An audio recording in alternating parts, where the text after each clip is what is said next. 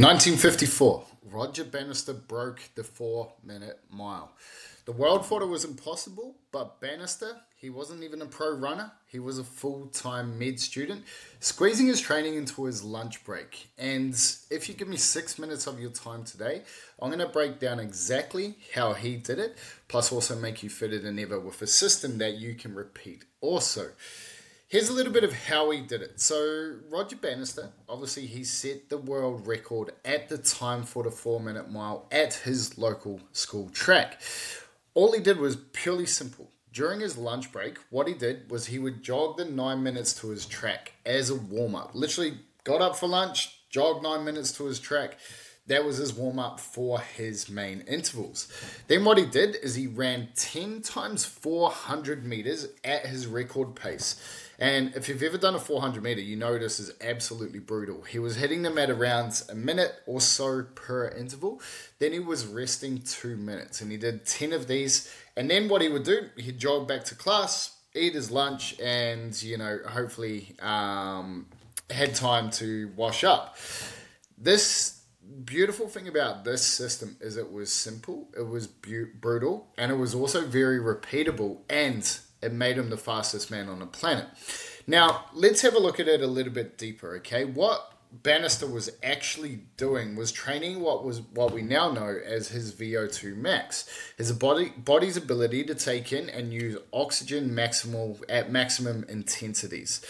His intervals at race pace, these stressed his aerobic ceiling. They basically gave him that much larger capacity to extract more oxygen so that he could perform at a higher and higher and higher level every single time. Now, what also happened here is because he was doing the intervals at that shorter distance, he was conditioning his body to handle that pace and repeat it over and over again. Over time, what this did was that his heart was able to pump more blood and more oxygen and nutrients around the body per beat. His muscles grew more mitochondria, so he got more efficient. His body was able to extract and create more energy. And his body also learned to clear lactate faster. All of them added up to the physiology of what created Bannister's success. And so how do we apply this today? Okay. First of all, you can run this simple 4-step system. Okay, first thing we're going to do is you're going to run a baseline 2K or mile time trial, and you're just going to record your time.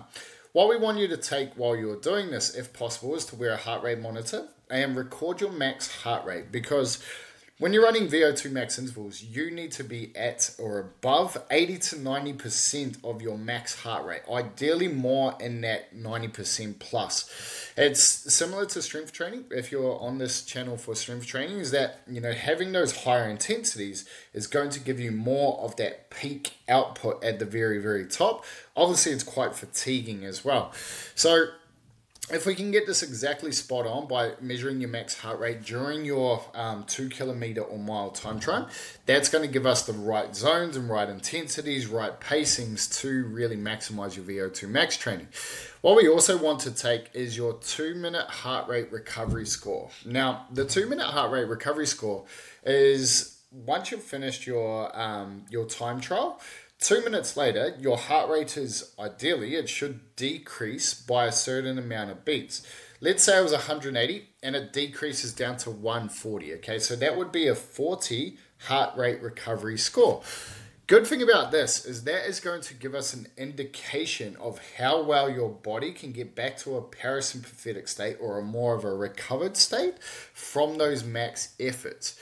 Generally, the higher that score is, the faster you're going to recover, and it's a great indication of how fit or how well conditioned you are in regards to your conditioning. This basically becomes our dashboard, because based on those two tools or those two pieces of data, we can then program for you very, very efficiently. And this is something I love to do with my athletes. What we also want to do next is our step 2. So based on this, we're going to use the Bannister method or VO₂ max intervals. Okay, and so from your time trial, you're then going to take your goal pace. Okay, and so let's say you did an 8-minute mile. Okay, you're not going to say, hey, I'm going to go and do a 4-minute mile. Generally, you want to set your target somewhere around 10 to 20% faster. If you're more advanced, it's probably going to be anywhere between 2 to 10% faster, So setting that as your goal, then all you're going to do is break it down to how fast you need to run per 60 seconds, and these are going to become your intervals. Okay, so let's say, for example, if you wanted to run a 4-minute mile, that would be 60 seconds or 60 seconds or less per 400 meters. Okay, what you would do then is you would set that as your interval pace, and you'll start your intervals at week 1. You're going to do about 4 intervals at that pace with 2 times the amount of recovery. Okay, so say for example you did the 60 seconds for the 400 meters, you would rest for 2 minutes and then go again. Week 1 starting with 4 by 400, and then you would add 1 interval every single week until you hit 10. Okay, that's a 7-week block. On the 8th week, you'll actually retest as well. So after that continuous block, this is pure VO₂ max training. It's high intensity intervals in zone 5, and that's that 90 to 100% of your max heart rates. This is going to feel hard. Okay, if you haven't built the conditioning for this or the base level capacity, a little bit more zone 2 and 3 work, some more threshold work will help you to not essentially hit the wall. If you want to have a look, there are some other methods that'll bring up your VO₂ max. Have a look for the 6-minute method I have on this channel. That's something that will get you very fit very quickly and not as brutal as this. Okay. Then what we have is our other components of our training week. Step 3 to this is having a threshold day. Okay, so this is where we want to run double your goal distance at somewhere between 10 to 20% slower than your race pace. Okay, this is really depending on how fit you are and where your lactate threshold is. This is going to be about a zone 3 to 4 on your heart rate monitor, and what this should sort of feel like is where you are just below the lactate threshold. And so what that feels like is if you were to run any faster, you wouldn't be able to hold that pace for too long without lactic starting to accumulate and starting to really burn, or you really starting to breathe, because that's when you're actually getting into that VO₂ max work. We want to be just under that, and we want to sit there. Okay, what you'll do is you'll start with 2 intervals. So say, for example, you are doing a 2K race. Okay, you would do 4 kilometers at that threshold pace. You'd have a good rest and you'd do that twice. Add 1 rep or 1 interval every 2 weeks and aim to increase your pace 1% each week, and you'll slowly get faster and faster without absolutely cooking yourself. This raises your lactate threshold, and it's letting you run faster before you hit the wall. Step 4 or part 4 to this, the ingredients to this, is a muscular endurance day. This is where I like to use something like a tempo interval method, where you're running at a really easy pace for somewhere between a minute to 90 seconds, and then you'll do a 10-second effort at your race pace. Okay, and you'll do intervals of anywhere between 10 to 15 rounds.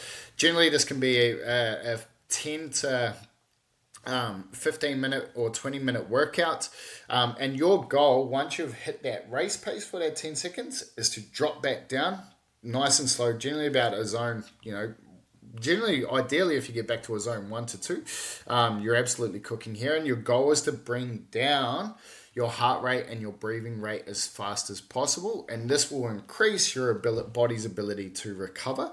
And on top of that, we like to do a bit of muscular endurance work as well. This could be high volume band work, this could be repetition method strength work, this could be your isometric concentric work. It's basically anything that's going to improve your local muscular endurance and help to keep your body in one piece. Okay, and this is something that we love to program out. Now, all of that is going to give you a very, very good aerobic foundation, and it's going to give you that peak that will give you an extremely good test on those shorter type intervals. If you have found this useful, I want you to understand that Bannister didn't just rely on talent. He built the system. Okay, we've taken the system, we've modified it, we've adapted it, and it is a really good system. We've had some great success on 2 kilometer time trials, and it's just built off simplicity, hard work, and being smart with your programming. All of it is designed to raise VO2 max and make speed repeatable. If you want to smash your mile or 2K PR, stop guessing, test, train the zones, build and progress the intervals. Simple, brutal, repeatable. That's how you turn the impossible into inevitable. And if this was something that was very useful, please do like and subscribe, as I do endeavor to make more of this style content. Hope it's useful. Get after it.